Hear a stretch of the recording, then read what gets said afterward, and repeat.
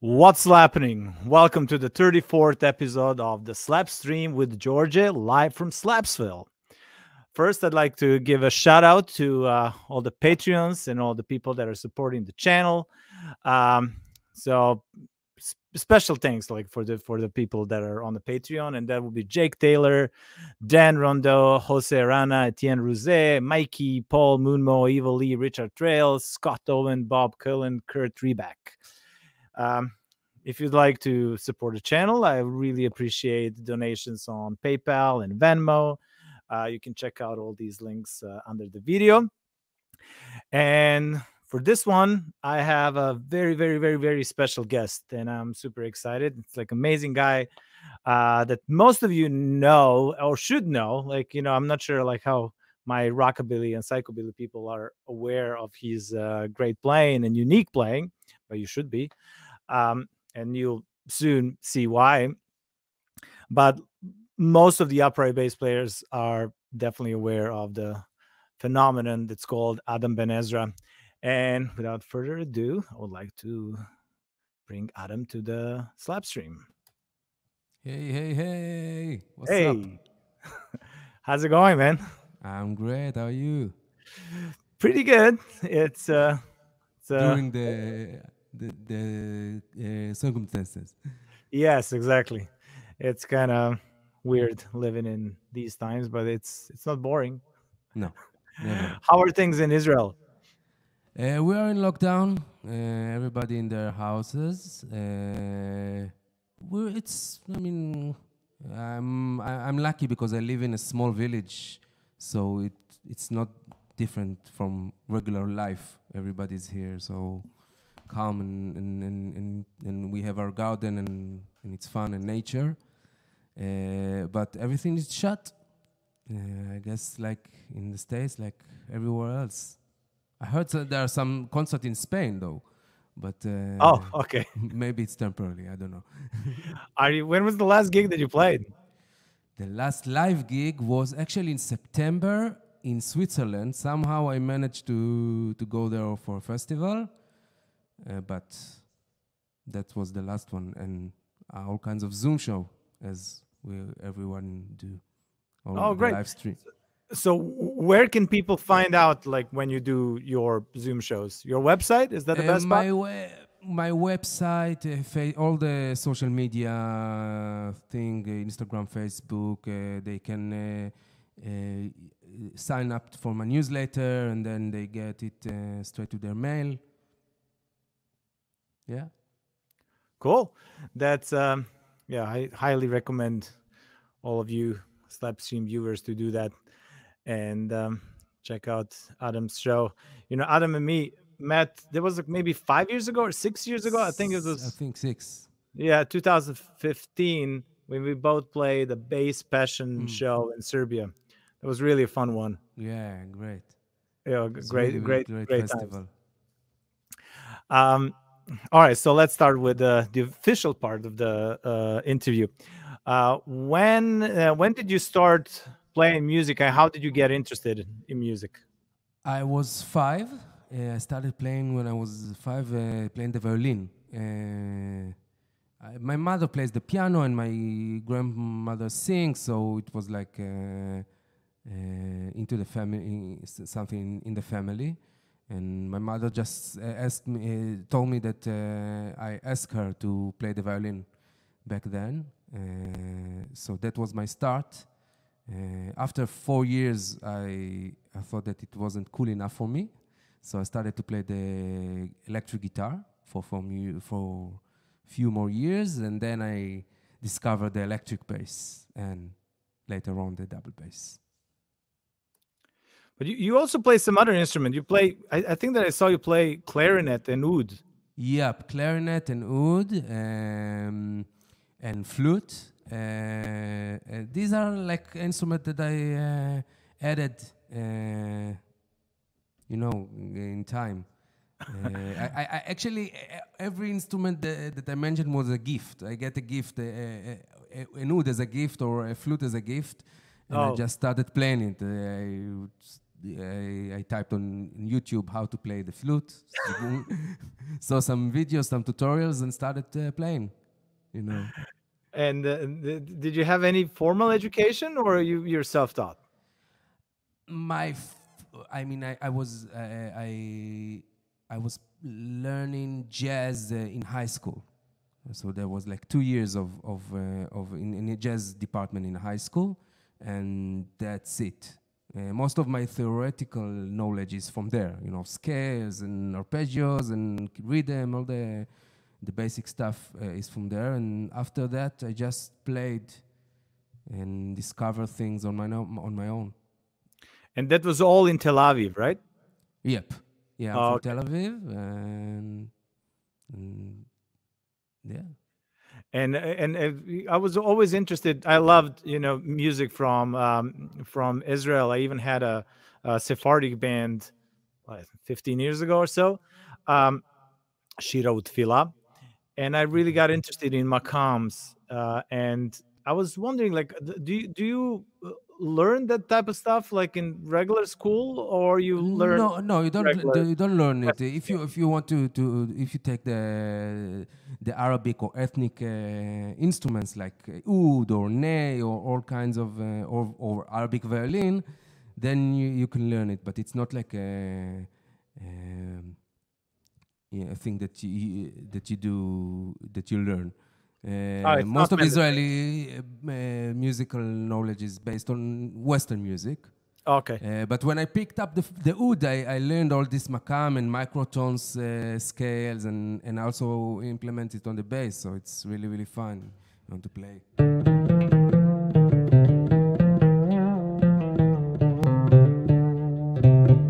And if you add the tremolo of the oud,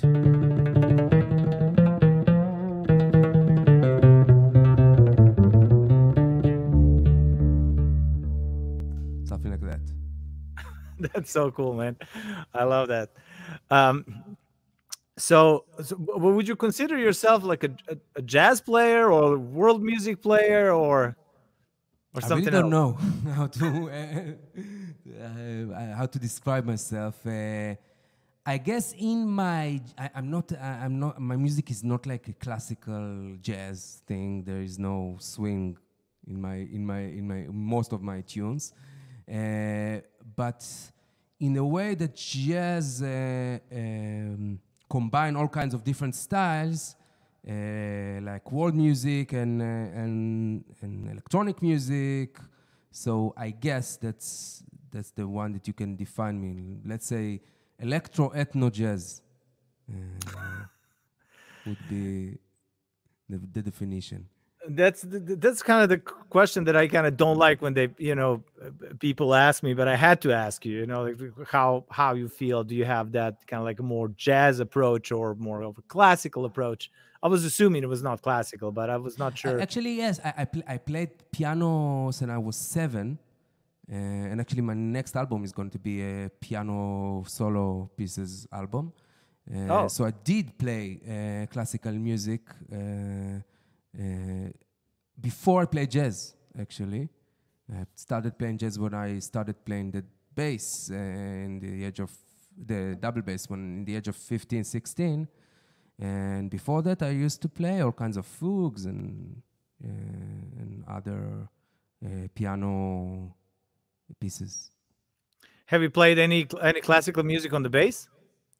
I played in all kind of amateur orchestras, and there was like 1 year that I went to a classical player, one of the Israeli Philharmonic players, and for 1 year I really worked on the bow skills, but not professionally. I've never considered myself as a classical bass player. No So way. no Bottesini or Dittersdorf. In this year, I maybe played it once, but never again. Yeah. Well, during Corona, like we played. Yeah, We played you played the everything. scene. Um, how did you get interested in slap bass?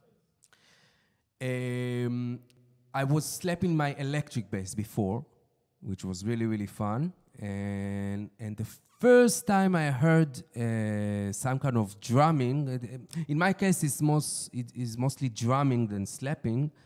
I heard Avishai Cohen, the great bass player from Israel, in the Adama album. There's one tune, don't remember his name, but it's the bass and a section of horns, and that's it. And he plays something like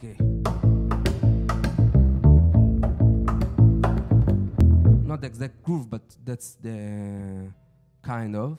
And I was amazed that you can use the bass as a percussive player, as a percussive instrument. And that was like the first time that I wanted to develop and discover this aspect on the bass. Do you remember the first lick that you learned on the upright bass? The first lick? I'm not sure, because I was playing electric bass before, and then the first thing that I think for 2 months, all I did was to play these scales very, very low.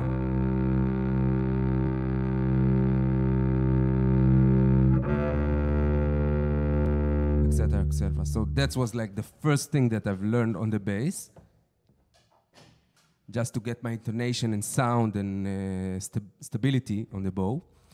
And then I just playing walking bass with the jazz bands.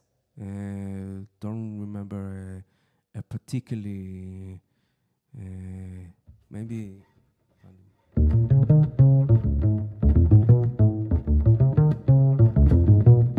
That's a tune. I don't remember the name, but. That's a lick that I remember from back then. So basically, you probably transferred most of your electric bass knowledge first to upright. Exactly. What was the name of your first band? You mentioned some jazz bands. My very first band, it wasn't a band, it was a duo. It was when I was 13. I was playing guitar and sang my own song. Back then I wrote Hebrew songs, and my friend played the saxophone, who happens to be my personal manager for the last 10 years. You saw him, Guy. I remember. Festival. Yeah, so that was my first band, and we played in the Central Boulevard in Tel Aviv. It was fun, to have some pocket money when you're 13. Yeah. And after that, as an electric band, bass, I played in all kinds of rock and grunge band. Do you remember the name of that band? In Hebrew, it's called the Nitzolei Mika, the Mika Survivor. I would say. Mika was a very special girl, I guess. I would like you to play something on upright. All right. What can you play now? I'm going to play I think the first original piece that really gathered all of the technique of the drumming and percussive aspect of the bass, and it's called Can't Stop Running. Awesome.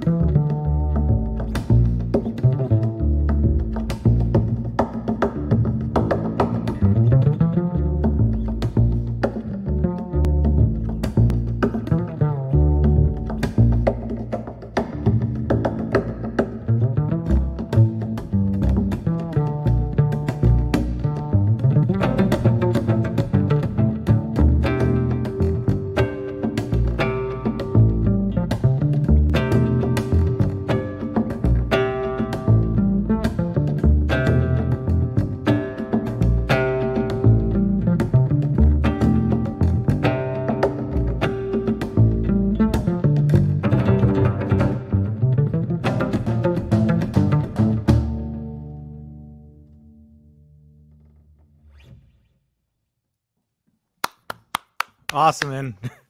I you. love it. When have you started performing solo? It was around 2008, I think. Mm-hmm. I was 2 months in India traveling, and somehow when I got back, I decided that this is a thing that I want to do, to play, to have a solo show. And I started, to buy a looper and some multi-effect, and started to explore. And in 2008, I started playing in all kinds of clubs in Tel Aviv, and that's how it started. So you started in 2008. You started playing by yourself. Yep. So what kind of response did you get? What were you playing?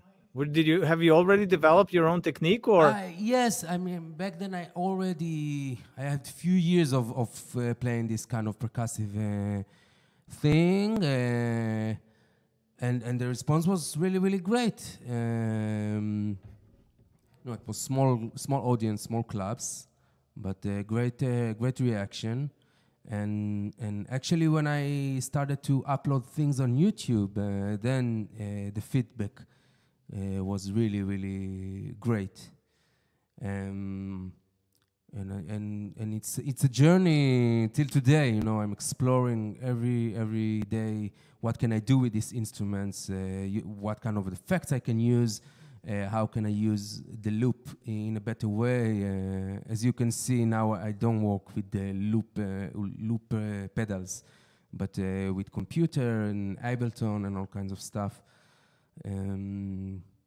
So it's a great journey.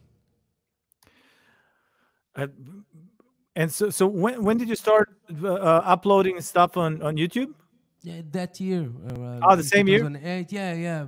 Really, not long after I started to perform, my friend, who is my manager, told me, "Hey, let's shoot you something and put it on. It's great. It's very unique. I haven't seen something like that." So we did it, and then I think it was the second video, Seinfeld theme song. Uh-huh.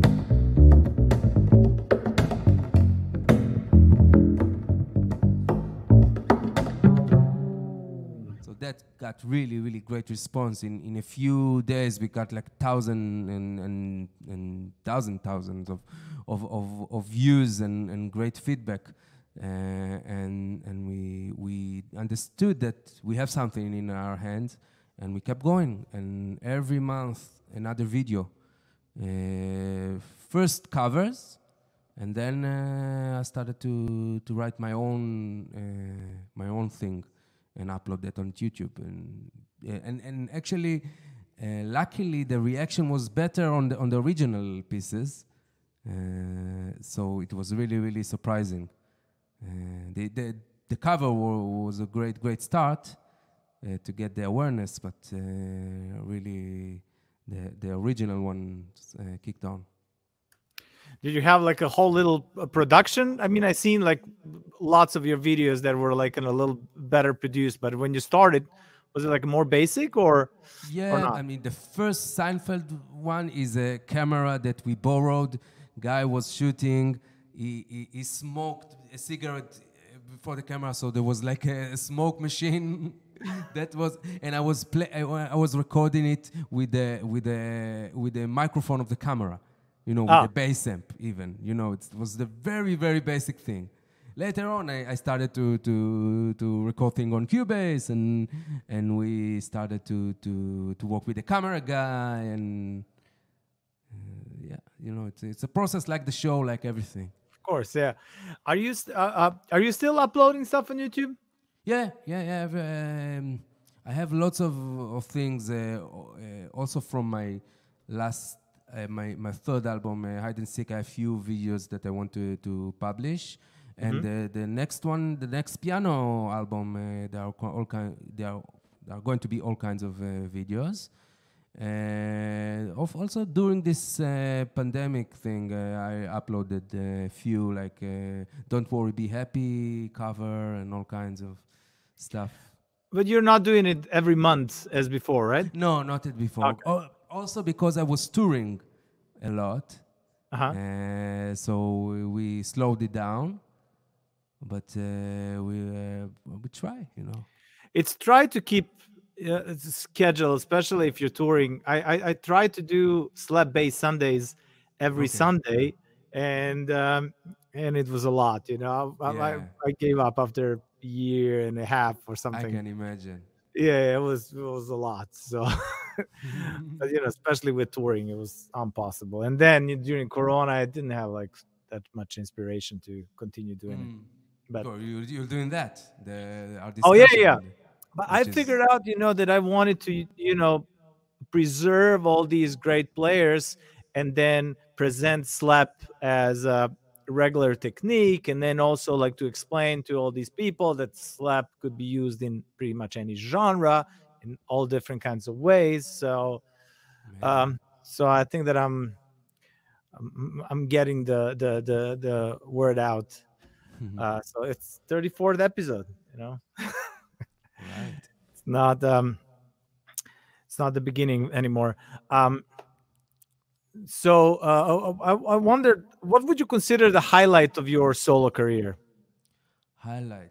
One of I mean, the biggest performance I've done was last summer. It was in Paris. I was playing the opening act for Snarky Puppy in front of 5,000 people, which was amazing, amazing. I felt like a rock star, you know. It was really, really unique. After 3 nights with no sleep, because I was touring in the States, and then went to a show in Russia, and then to Paris. Was hectic, but the best show ever. And I had all kinds of other amazing opening acts that I've done. One for Petnetini when he was in Tel Aviv, and one for Richard Bona. And also great festivals that I've done. One in Riga in front of 1,000 people. So there were quite great highlights. And I'm looking for more as soon as the whole madness will go. Yes. Did you have a chance like to jam with those people that you mentioned? Not really. No, not really. Unfortunately, because it's on tour. You see them on stage. Yeah. The next morning you go to another place. I had based great who knows chats where. with Victor Wooten, Huh? which is a great guy, and we had a nice evening when we performed in the jazz festival in Tel Aviv, in Eilat. It's another city in Israel. So we had a nice evening together. Was you aware of your playing before you guys met? Yeah, I mean, the first time I've seen him was when I did an opening act for him a few years before, and then now we know each other, and it's already amazing. best He's friends one by of then. my idol. And yeah, after the day after the Snarky Puppy show, I met Stanley Clark at the airport, and he was flying to Tel Aviv on the same flight as I did. So he was really one of my idol. I think the first bass player that I've seen doing all kinds of crazy stuff on the bass, on the double bass. So it was a really, really huge honor to meet him in person. I believe I saw him slap upright bass, but using electric bass technique. Yes, I think that's what he do. That's what he does, right? Yes. Right. But I think his hand is so strong that he can manage to produce a sound out of this technique. Yeah.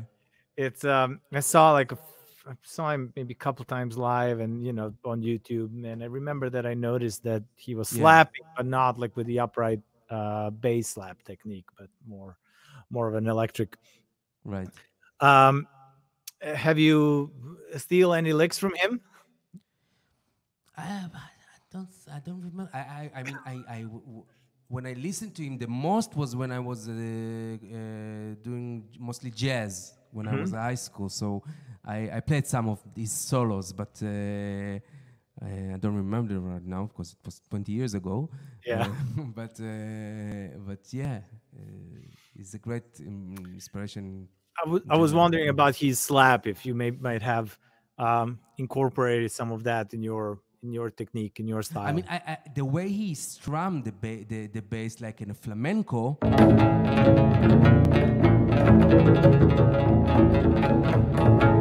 So that's the thing that I stole from him, and he stole it from flamenco player, guitar player. So that's a thing that was really inspiring to have this great and powerful sound, and to have harmony on the bass. What kind of voicings are you using when you do that? I have the 5th string, so it's a C string. Okay. And basically I played it like a guitar, you know, like C sharp, if it's A major, C sharp, A, E, A. Or if I want a G chord, I will play G on the bass, B on the G string, and D on the C string. Or if I want it minor, or minor 6, etc., etc. So mostly it's like, if you have 4 strings, it will be, I guess, the one, the octave, and then with the 3rd finger, the major 3rd, B in this case. But since I have the extra string, I can have the 5 of this chord, and that's a complete chord. Nice. Do you ever play 4-string basses? I used to play. I started with that, and until 2013, that's what my bass. But I was really lucky to find this instrument, because it opens up so many options, especially for solo performances, for chords or high registered solo, or with the bow.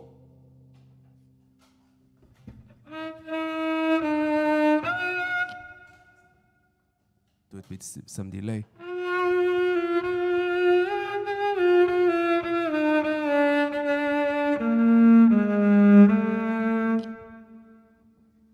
Something like that. It's kind of nice to have that high C string. You don't have to go all the way up, like if you for certain stuff, and then you can really sound like a cello if you want to. I guess so, like a cooler cello. How many albums have you recorded solo? So I have 3 bass albums, which is, wait a second, Can't Stop Running, the first one, with the band, with the trio band, guitar and percussion, and then Pin Drop, which is a live session in a studio and audience, solo one, and then the Hide and Seek that I released a year ago. It's a produced solo album with lots of electronic aspects, and now I'm releasing my 4th one, which is a piano album. How have you decided to do a solo piano album? Actually, during this Corona thing, I had a lot of time, of free time, and I had some piano pieces in my pocket, and I thought, if I cannot tour and everybody are in their houses in lockdown, I thought it's a dream that I had I thought that I will make this piano album in few years, but because I had lots of time to practice it, and I thought to myself, anyway, I'm not going to perform, so this album is great for now, because I'm not going to perform piano.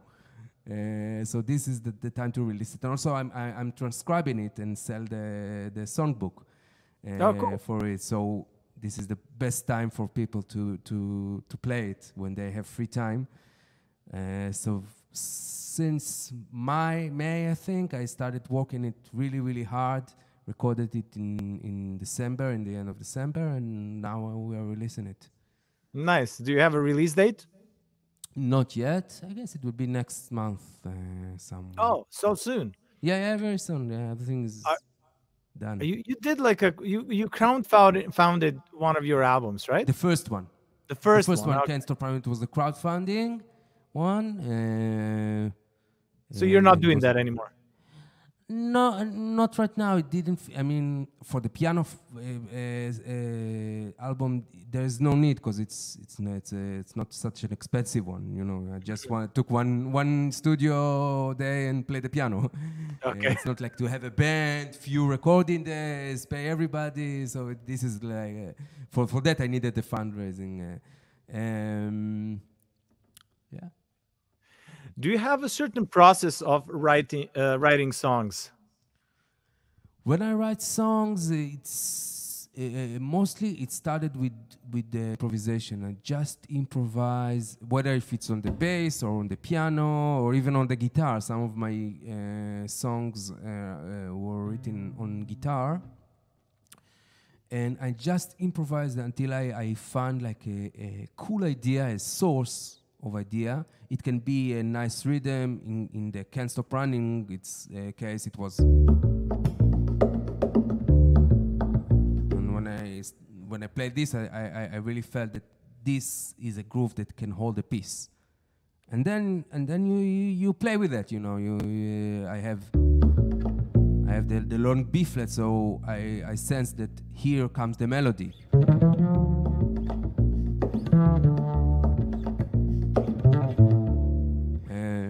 Etc., etc. And you just and when you have the melody, I just play it from the beginning until the spot that I stopped, that I don't have any continue. So it's not Corona. And I just try to keep a current story, and that's why I played every time from the beginning until the way I stop, to feel that it feels right. And after that, when you have the basic melody and the basic structure of the song, I just try to fill in all kinds of the right effects, or think whether if it should be a solo piece or with the beat, and depends what kind of a piece it is. That's basically the process, I guess.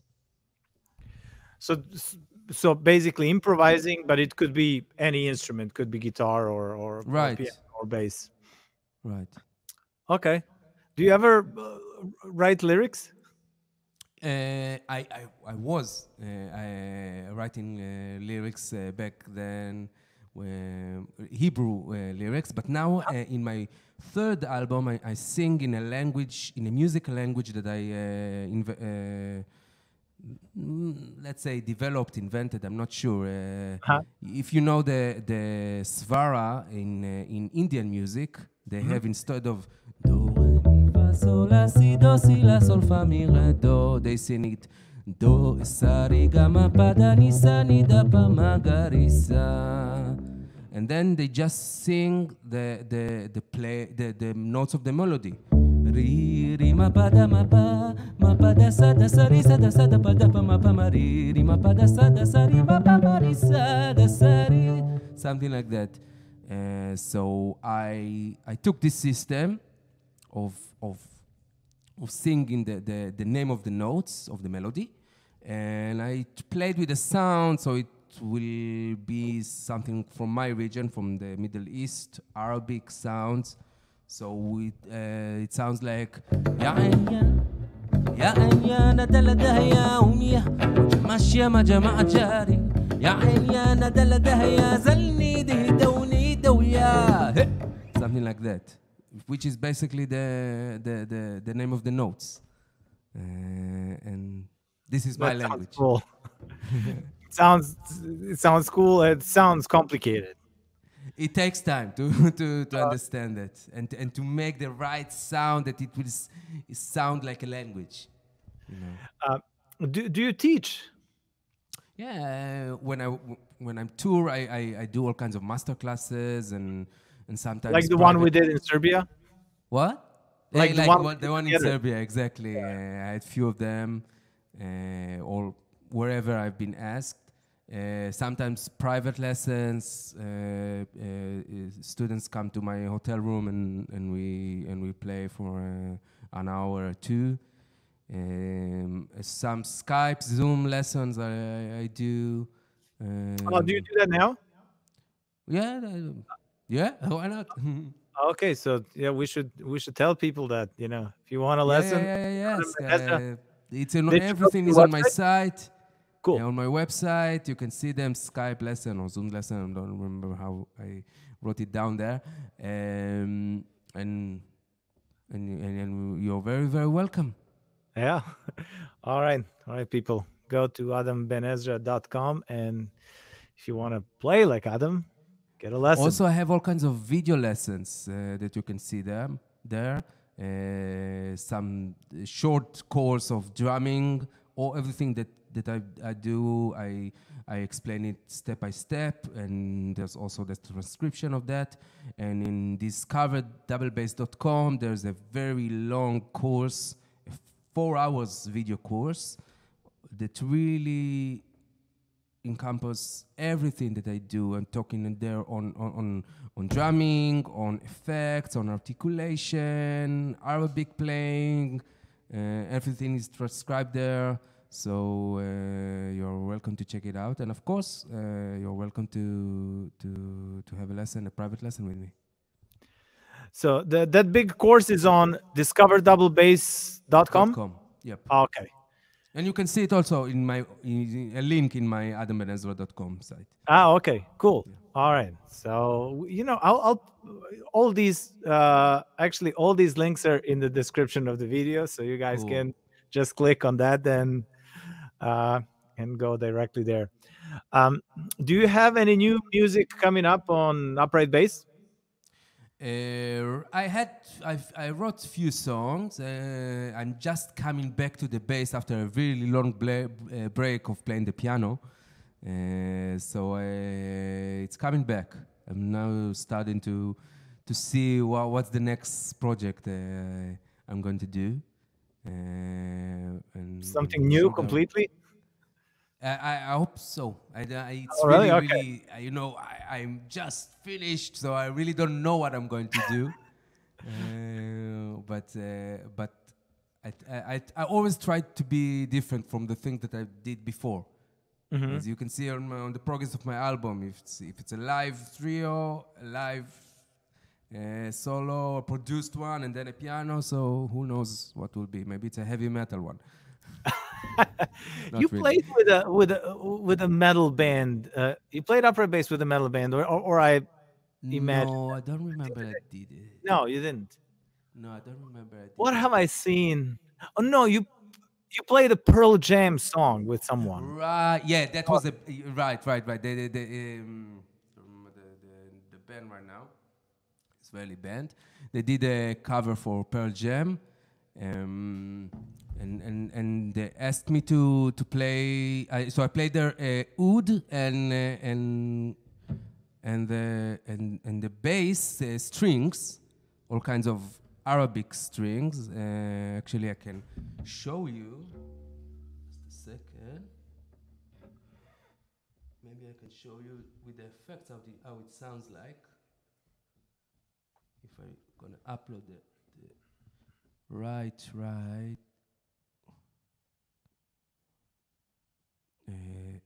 Strings.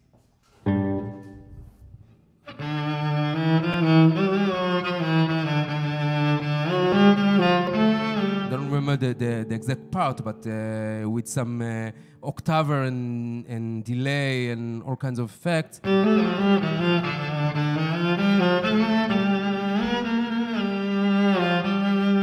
Something like that. So what kind of effects you use when you try to emulate that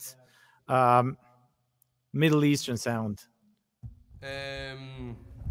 So it basically what a delay, reverb, octaver, like 2 octaves high or 1 octave high, and basically it's you can hear the source octave and then 1 octave up and maybe even the second octave up. So you have like 3 octaves going as a unison, like in an Arabic orchestra, where everybody play the same melody. And I try to adjust the EQ so it will sound like strings, maybe less low frequency, maybe some vibrato pedal, maybe some compressor will be good for the pitch shifter, so it will be more accurate and punchy. But that's basically it. The basic of it is pitch shifter, reverb, and delay. It really sounds authentic, and I really like that sound. You're doing a great job. What can you play next? I'll play the first piece that I've written for the 5-strings bass after I received it in 2013, and it's called Balagusto. Let's do that. Take a second.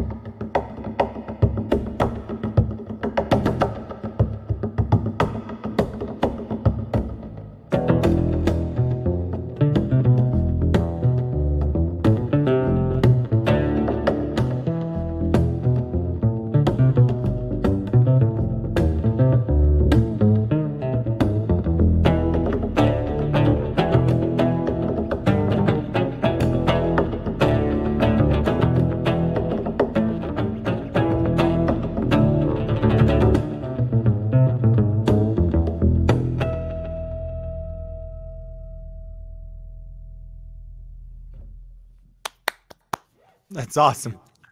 That's great. So, what kind of effects were you using now?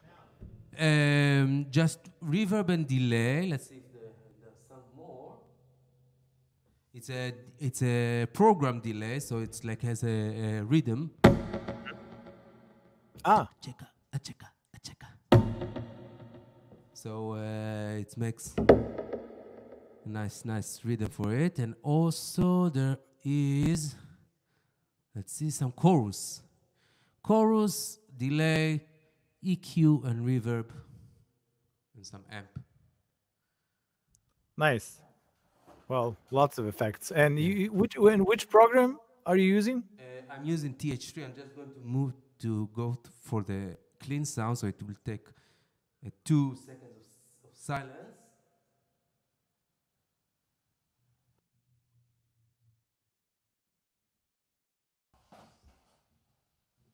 Hear me well? Yeah. Now you hear me without the reverb? Yes, I do. Okay. So I'm using Ableton Live as the main program for looping and stuff, but the effects for the effects I'm using a plugin called TH3. Oh, okay. It's a great plugin. It simulates all kinds of pedals and amps and speakers, and it's a really great tool, and it sounds great on the bass. Do you use it sometimes instead of the amp? I've never used an amp. Oh, really? Yeah. I just everything goes to my sound interface, and I just connect it straight away to the DIs, and that's it. All the amps are there. If I play with a band, an acoustic playing, then I will use an amp, no problem. But actually, because of all of the effects, and if you put distortion and wah-wah, and then there's a speaker near you, like a monitor or an amp, it will vibrate and feedback, and it will be a disaster. So that's I'm using in-ears in my solo shows. Oh, I wanted to ask you, how do you fight feedback? Yeah, so it was really hard at the beginning when I was working with loop stations and pedal board and stuff like that. I had my monitor. I always tried to have my monitor here, really far from my bass, or that it won't direct to the bass, so it won't create any feedback. It was really challenging in some of the places. It was really impossible, because you have such a big box here, and when you put lots of effects, it's really hard to avoid all kinds of feedback. So the in-ears, that's the best option to avoid that. Any particular brand that you would recommend for in-ears? I'm really not picky. I'm using Shure, the very basic model. I'm carrying the also the Shure PSR 900. That's the system. For the monitor, and the headphones are really simple. Okay. I read somewhere that you played in Rochester for the international ISB. Yeah, Society of Bass. Society of Basses or something like that. How was that experience? Amazing. That was the first gig with this bass 2 weeks after I received it. It was amazing. I mean, I was flying to Cincinnati to Nick Lloyd, who built this bass, and this was the first time I played it, and we did little adjustments. And 2 weeks after that, I was in Rochester playing this gig and doing this masterclass. Nice. Getting used to the 5-string, which was really challenging, but I did it. And it was a great experience. I think it was the first international show that I've done. Oh, really? Yeah. Wow, that's a big one. In order, Yeah, and last summer I did the Rochester Jazz Festival in the exact same venue, so it Oh, was a really? nice Okay. closure. Yeah. How did people react over there at ISB on your unique style of playing? It was a very nice reaction. I mean, the room was packed of people, and then the organizers told me, they said sorry for not giving me a bigger space because they didn't Nice. expect that. But that was like 5 years after I started to release it on YouTube. So people, and especially So bass people players, were aware. were aware of that and waited for, or some of them came especially for this kind of concert. So it was a great reaction all over. Nice. Do you have you ever had any like a classical bass players telling you, hey, you know, the bass is not meant like to be done, you know, to be played like that. You should do it Don't the other remember. way. Have you ever heard that? I'm not sure I stumbled upon this kind of reaction. Okay.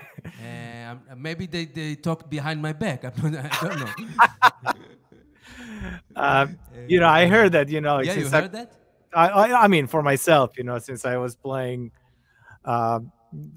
just classical and then, you know, they would see me slap and say, oh, no, you should be focused on just on classical. Don't do other stuff. It's confusing. You're going to ruin your fingerboard. Stuff like Oh. that. And then just tell them, hey, it's a Bartok Pizzicato. Yes, exactly. Exactly. It's a Bartok Pizzicato all way. Yeah. With groove.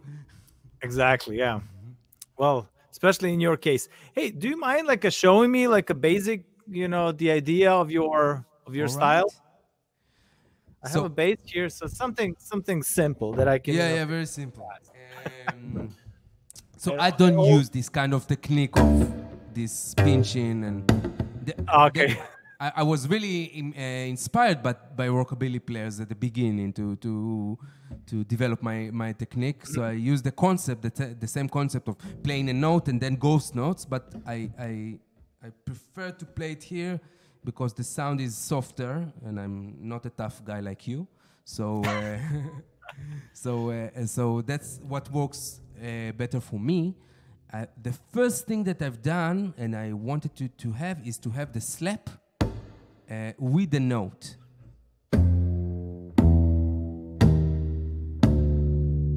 So you slap on the strings and you pinch at the same time. All right, let me try that. Yeah.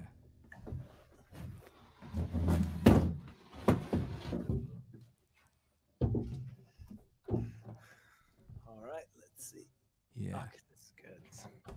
So try it. Just try to any note, just to hit it and pinch it.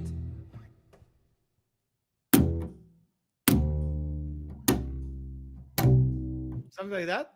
Exactly. That sounds perfect. Actually, you're doing it really great because at the beginning, most people have a short delay between the slap and the pinch. So it sounds like. But you do it perfectly, you know. One movement. Exactly. Exactly. So when you so now you can play the same note, one without a slap and one with a slap, and then you have a backbeat.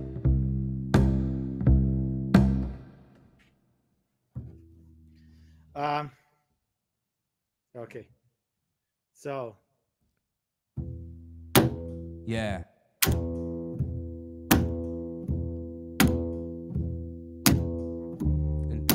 Exactly. Try to feel it on other strings.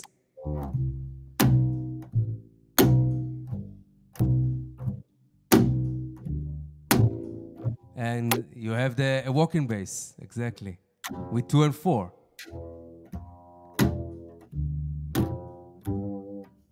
Exactly, Okay. and then you can play.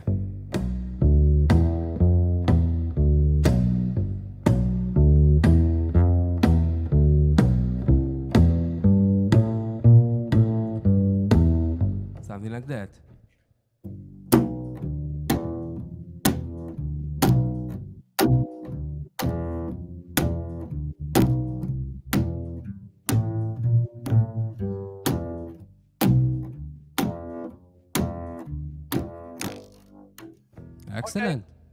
Thank you. The next thing is to use the thumb in between.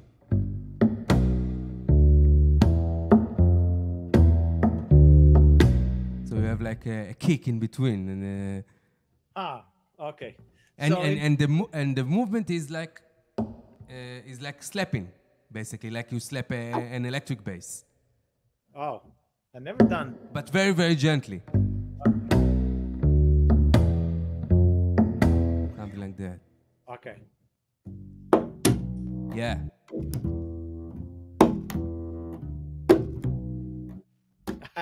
Yeah, but you need to have a much softer movement.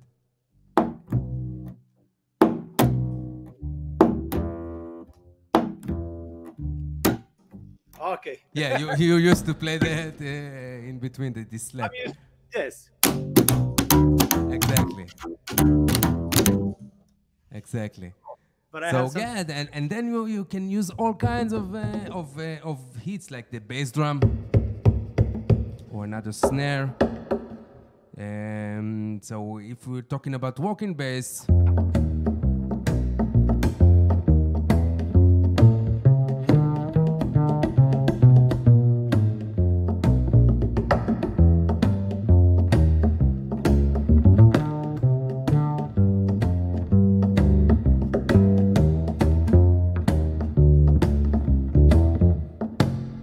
or if you play like a funky kind of groove,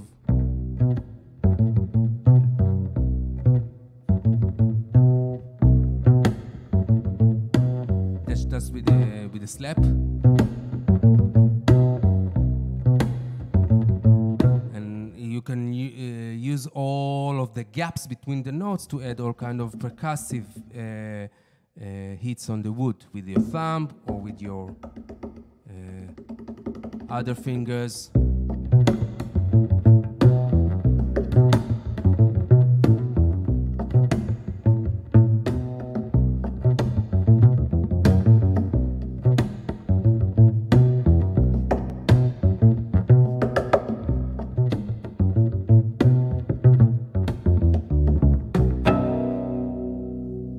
Something like that.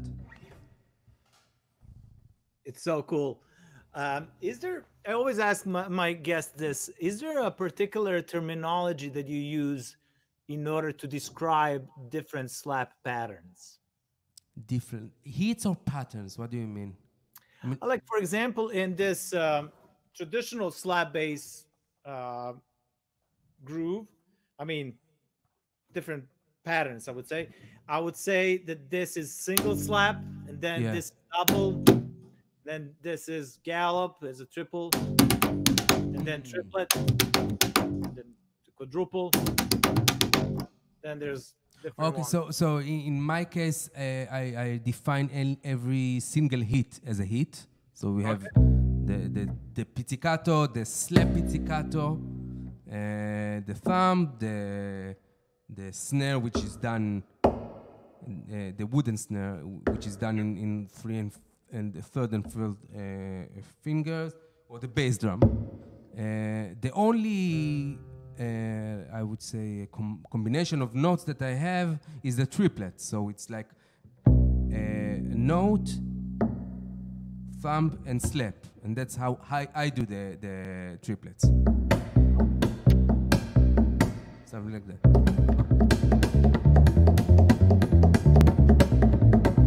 But I just define different hits, and when I write it, it's just the different hits. I mean, I have one line with the notes, and the other line with the percussive notes. Then you have the slap, the bass drum, this wooden snare, the thumb, and here also you can use the other hand when it's free.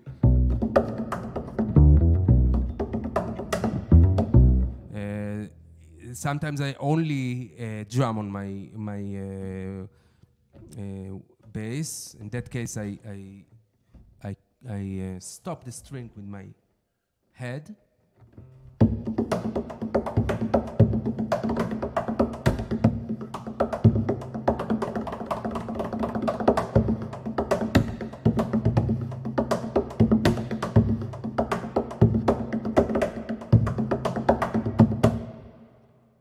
like that. The way I worked on it is just I just took all kinds of drumming books. I think the most book that I relied on was the Mini Monster Rock book or something like that, with all the basic rhythms, and I just implement these hits on the bass. I had the bass drum, the snare, and the hi-hat, so it's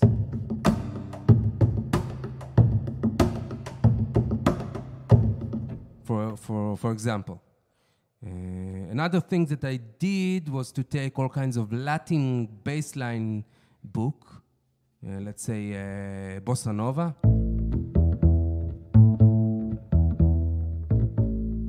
and just added the hits in between.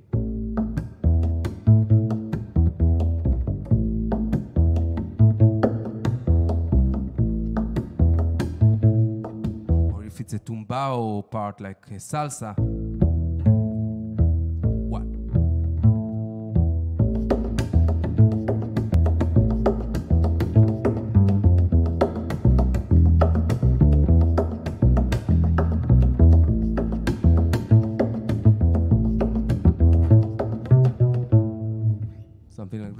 that's how I developed this technique. This is so cool. When you talk about that Latin bass book, is that the big Cuban book? Is that one? I don't remember. I just downloaded what was free online, and that was it basically. Oh, okay. Maybe it was that. No, I'm not sure. Yeah, but I had like two of them. One Brazilian with samba reggae, and the Cuban one with all of the salsa and other rhythms in this style, rumba and stuff like that. Yeah, I studied that Cuban one, and it's a really good one. Who would you say is the biggest influence on your bass playing? It's really hard to tell. I mean, as a composer, for sure Bach. Okay. Because I really listen to all his solo pieces, these cello suites, and you can hear these different lines accompanying each other and speaking and having a relationship one with the other. And that really defines my way of writing solos, like in the pieces that I wrote. You have this bass line, and then the melody, and they're having a relationship between. And you can find this a lot in Bach solo pieces, because that's how he thinks. I think Jaco Pastorius was really one of the great influence that I could see that with him, that you can be a soloist bass player. So this one is the first. And there are many other. I mean, Rondeau Garcia Fons is a great both player, and Stanley Clarke, of course. And when I played jazz, Eddie Gomez was like the king. It has such amazing sound and great solos. Avishai Cohen is amazing bass player, and mostly I really like his composing, how he combined with jazz and ethno jazz and ethnic music and Arabic music. You can hear all kinds of ethnic and Arabic flavors in his music, and I was really inspired by that. I think these are the main ones.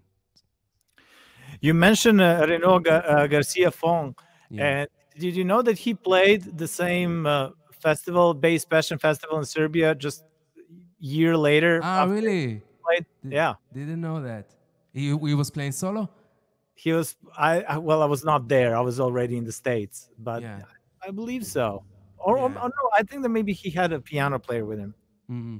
He's really amazing. He was the first inspiration for me to get a 5-string bass, because when I saw him, okay, that's how I should play, you know. Yeah, he's a really, really amazing. The things that he does with it with the bow are incredibly insane. Absolutely, yeah. It's it seems that the instrument doesn't have any limits with him. Right. Um, as far as slap bass playing on the upright, are there any bass players or recordings that you would consider essential or as an I influence really don't at know all? because I don't know the names. You know, I was just exploring on the on YouTube and I Ah, okay. saw things that was really really nice and inspiring, but I really didn't go the deep in, didn't dig in. So I cannot mention any particular name in this genre of playing. I'm not sure, but there are really, really crazy players like you. um, well, thanks.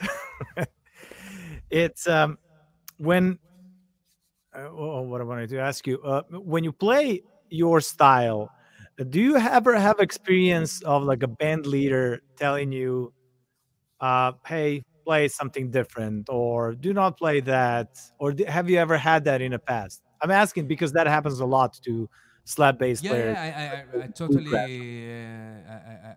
I got these reactions from band you know I mean the leader.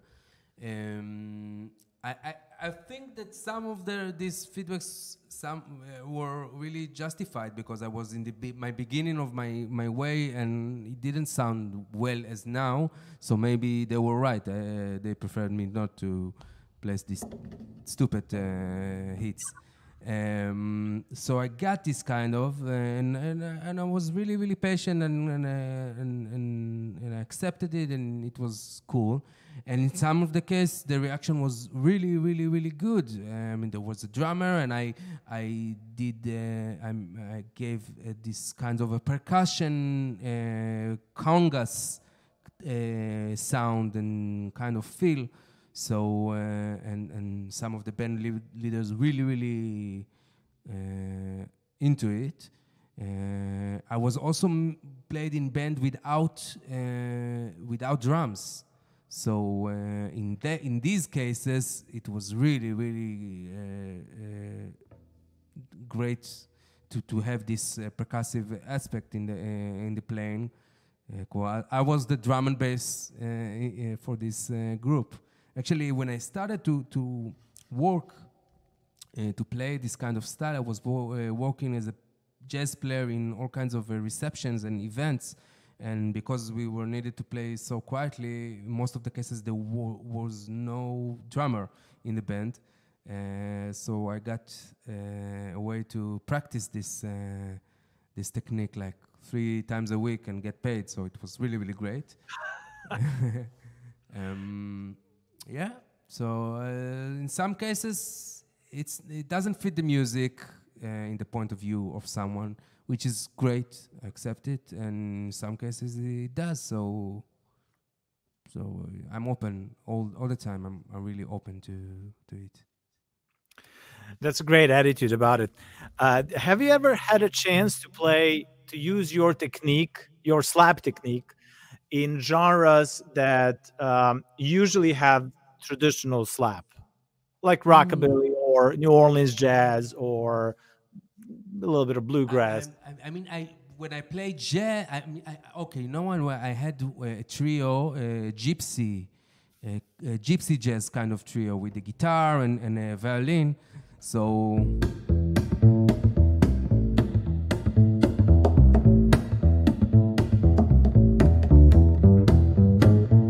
this kind of stuff. So this was really, really used, a great use in this kind of style. All kinds of bolero kind of playing.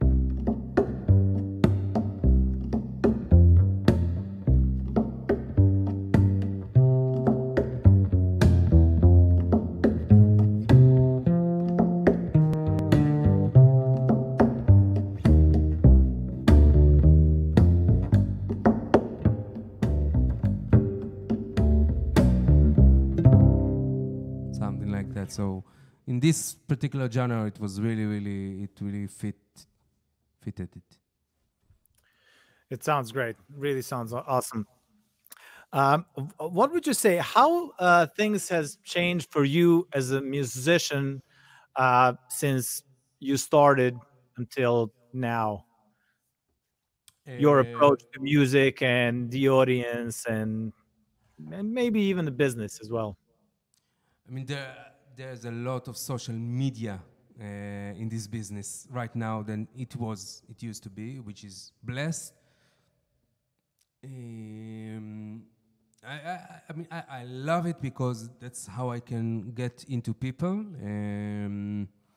Sometimes it's too much for me because I feel like I need to all the time expose and share my artistic life or my private life, which can be a bit exhausting. But anyway, it's blessed because there's a connection that is keeping going with the audience, which is great. Yeah, I guess that there is more. When I started, there was already YouTube and stuff like that, not Spotify, but the albums went down already. So I guess there's a really direct connection between the musician, the artist, and the audience, which is really blessed. It's easier to tour, not right now, hopefully in a few months. But generally, yes, it's got there are many more flights, so it's really easy to get to places. That's what I can think of right now. I know that you primarily play as a solo player, but do you have an advice for other bass players how to get a gig or how to start their own solo project? How to start their own solo project? Either how to start their own project. I mean, to put themselves like out there somehow. You know, how to start touring, how to get. I usually ask how to get a gig. I mean, it depends. If you are talking about the industry that you are in your scene, wherever you are, in which country and city you are, you need to be the best you can in all matters. You need to be the best player with the best sound. You need to be on time. You need to be nice to people. That's very important. I mean, one of the most important gigs that I got was playing with Noah, Israeli singer, but she's very famous in Europe.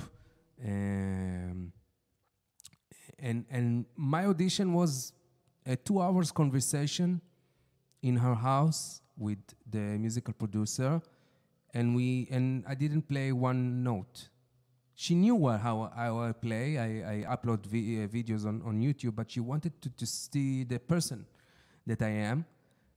Because when you tour with a band, you don't want to tour with an asshole. You want to tour with a nice person that you can rely on and have fun.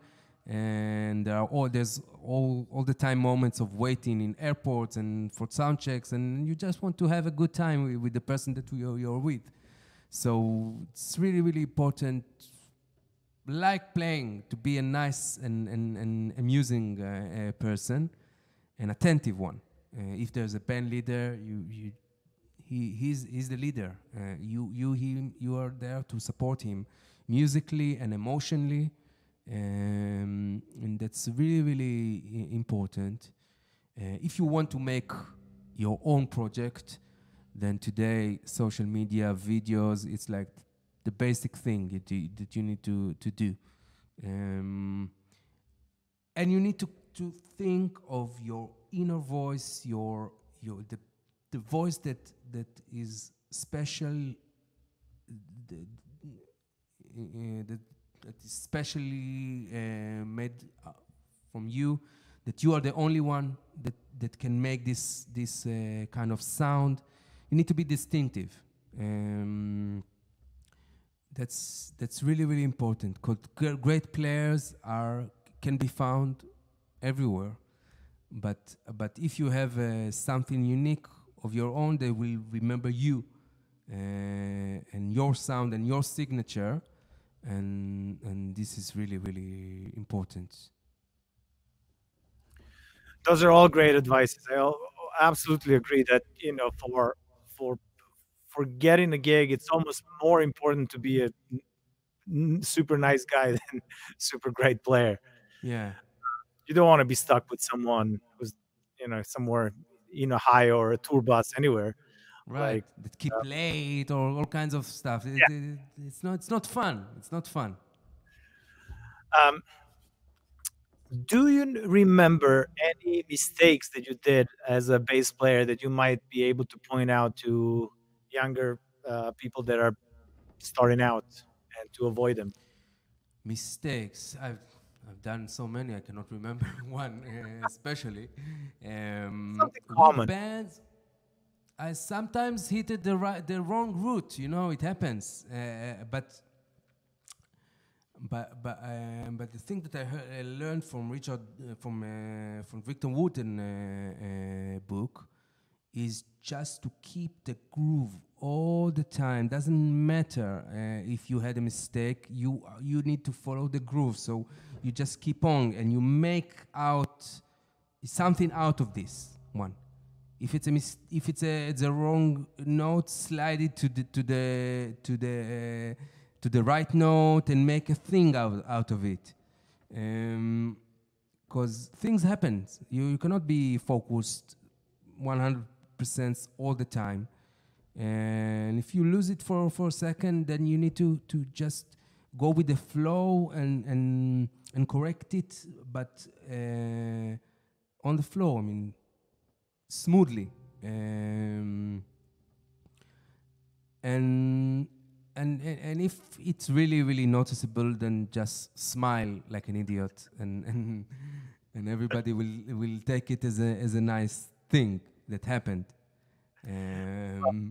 Happens to everyone.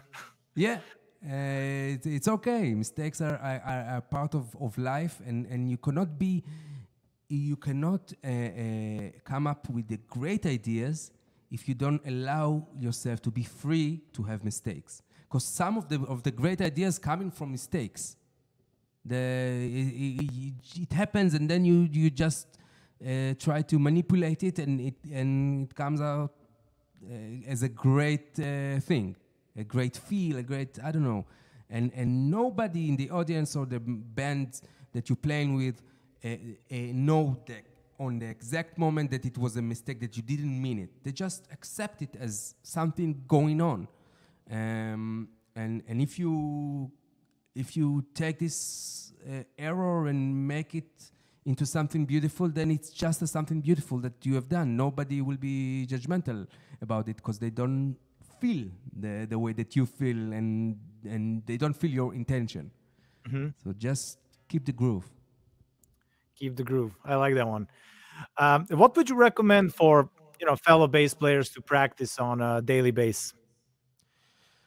You have the scales. I mean, when I practice, I take scales and chords, arpeggios, and I try to play it in every way that I can. So I can play the C scale as it is, and then I take 3 notes and I play, and then through the whole neck, fingerboard, and back. And then I take the same thing with a different direction.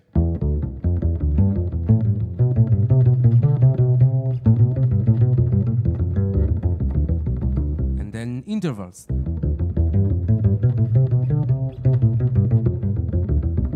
And backwards. And 2 ways. And the same thing that I've done 4.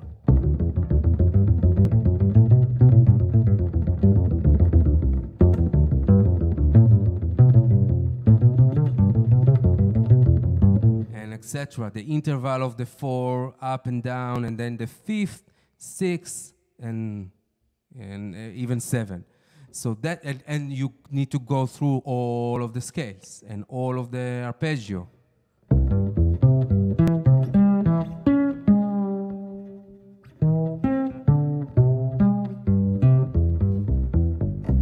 Etc., etc.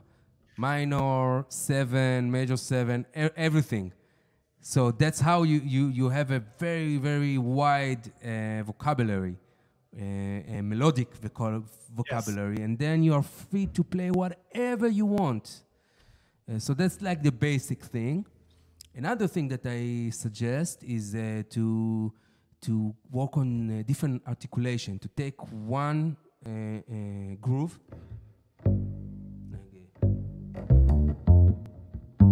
Let's say. That's the dry way.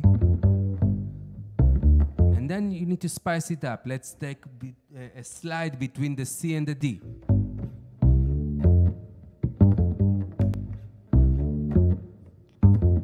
Now it will sound different if we take the slide from the D and the F, and then we need to play the F here.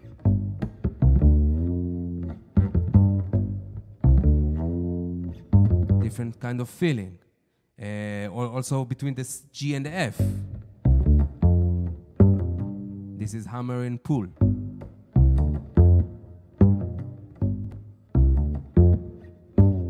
This is with the slide.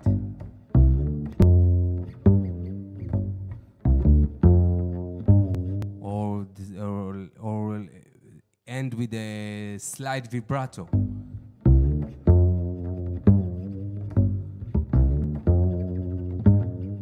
So the same notes, the same bass line, try to think of any relationship between the notes and try to play it differently. That's the thing that I learned from Arabic playing. They play a very, very simple melody. Something like that, and they play it all kinds of different ways. All kinds of ornaments, slides, and tremolo, and things like that. So it's really it's gonna benefit your playing very, very, very much.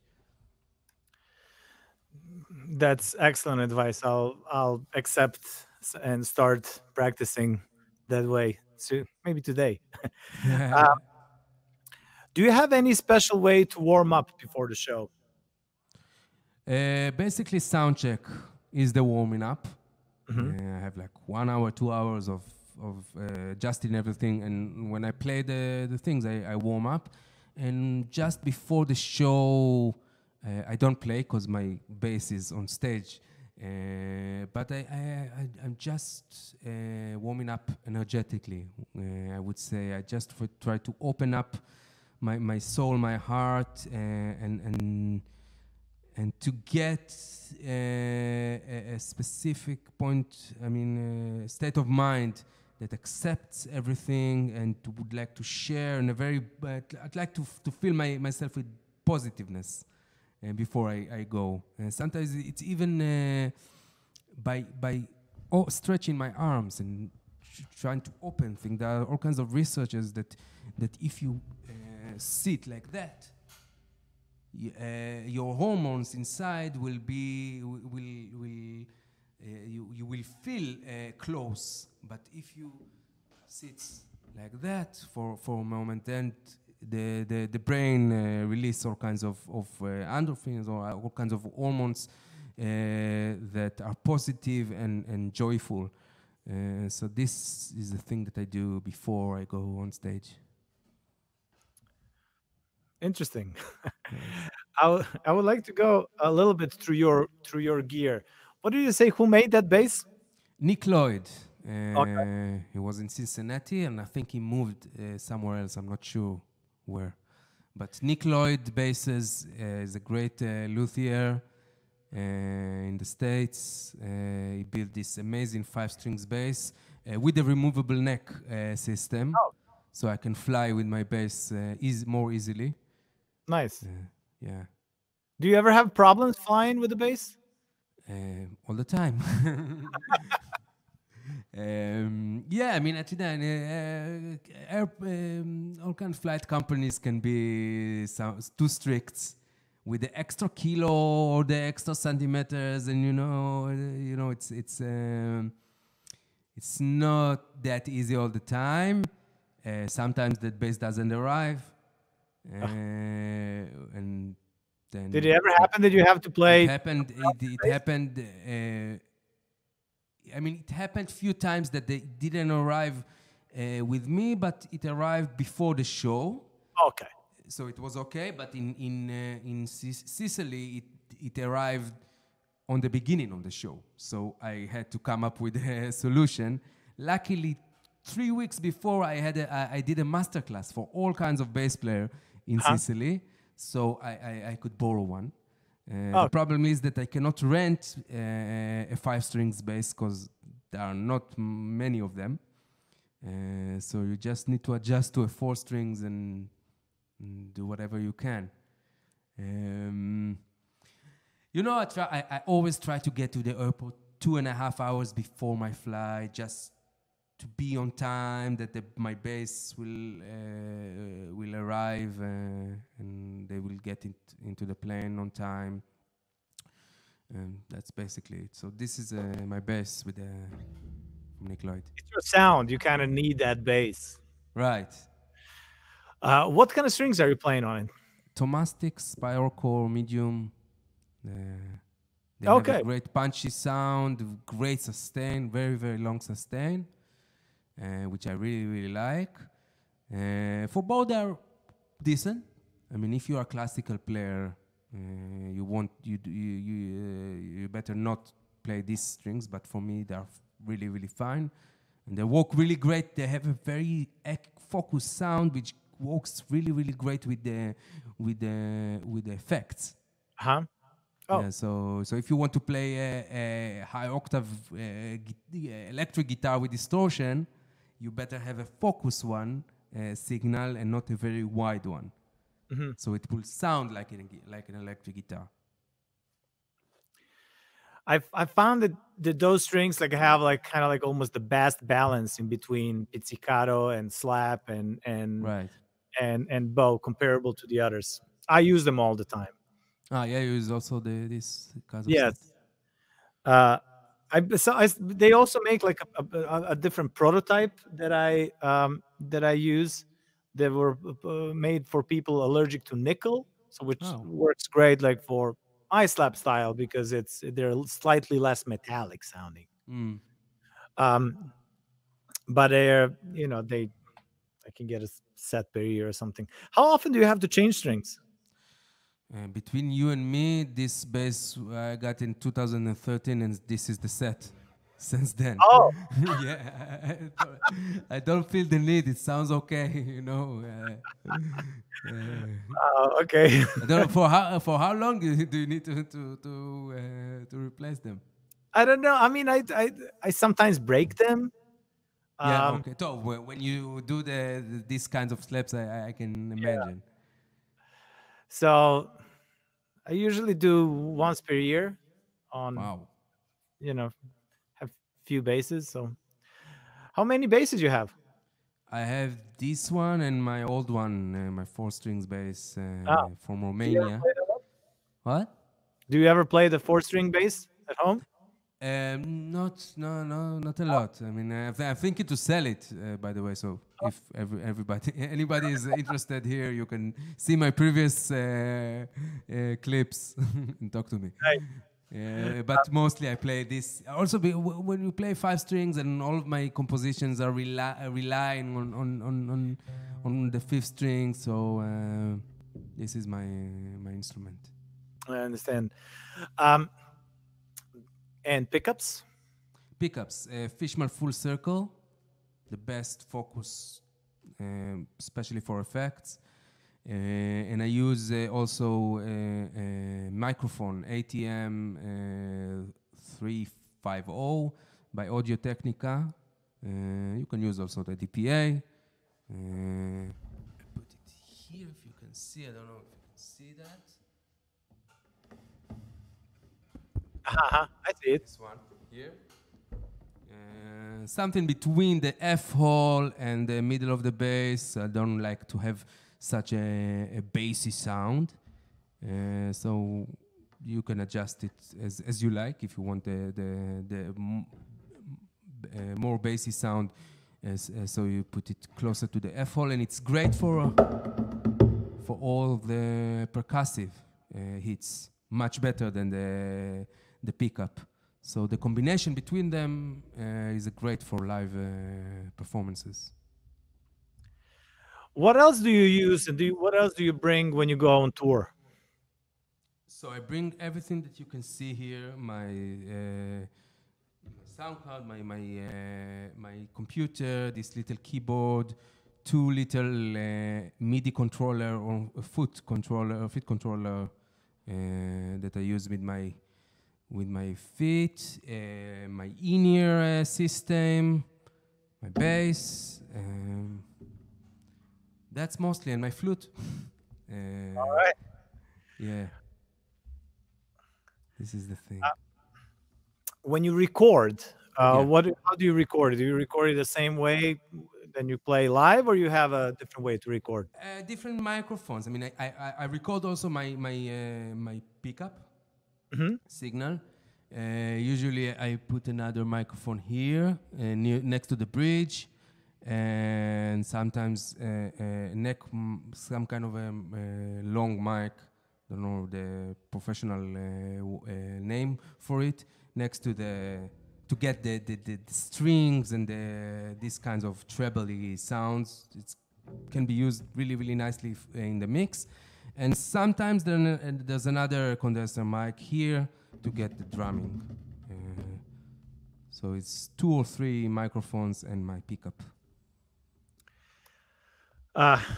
Well, do we have a time for you to play one more tune? Yeah, why not? I'm going to play something with the all. You're gonna hear the slap technique, but all kinds of other beats and stuff. Whatever you want to. I love it. All right, so it's called the Downtown Blues.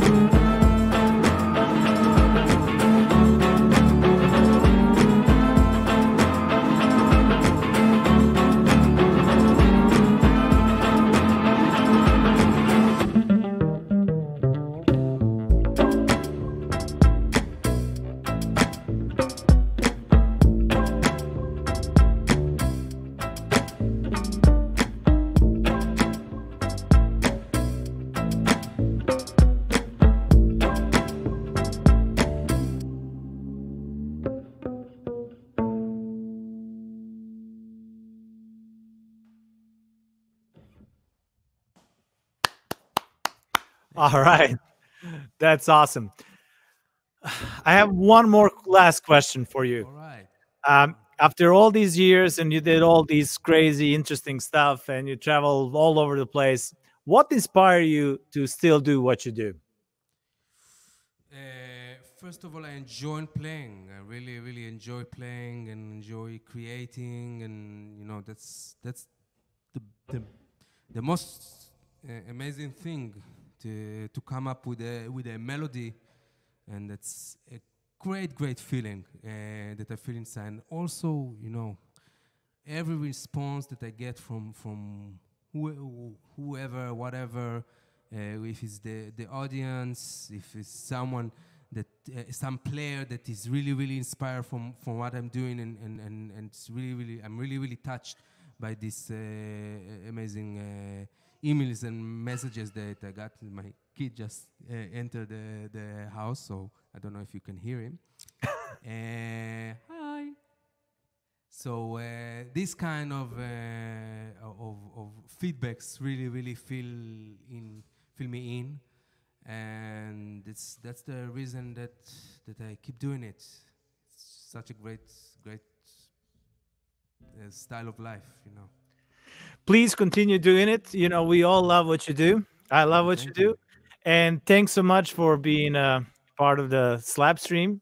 And I can't wait to see you and hang out with you Yeah, my pleasure. and Same. and Hopefully that see you play. our paths will cross I'm sure soon. they will. Yeah. Thanks so much again, Thank and you. good luck with everything. Good luck to you too, and a great thing you're doing. Thank See ya. you. Bye Awesome. bye. Bye everyone. All right. That was Adam Ben Ezra and 34th episode of the Slapstream with Djordje live from Slapsville. Thanks so much for watching. If you haven't subscribed, please subscribe. It really helps a lot with YouTube algorithm. And please check out my Patreon that's in the description of this video. If you'd like to support the channel, check out Venmo and PayPal as well. And make sure to follow Adam. All his links are below.